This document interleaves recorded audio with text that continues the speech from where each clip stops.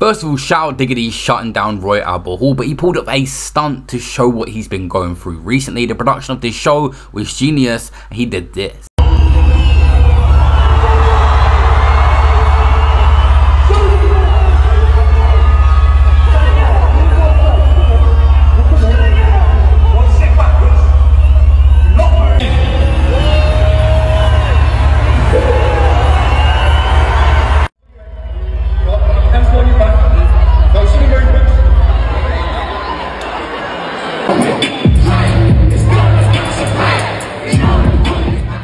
After many people posting just the first clip and it going viral, a lot of people thinking he was arrested live at his show, but this was just a transition into a song and a stunt that they pulled off, which rappers like K. Coke have done in the past, where they pretended to get arrested during their show. And big respect to Digga for doing a moment of silence for the Grenfell Tower victims at this show also.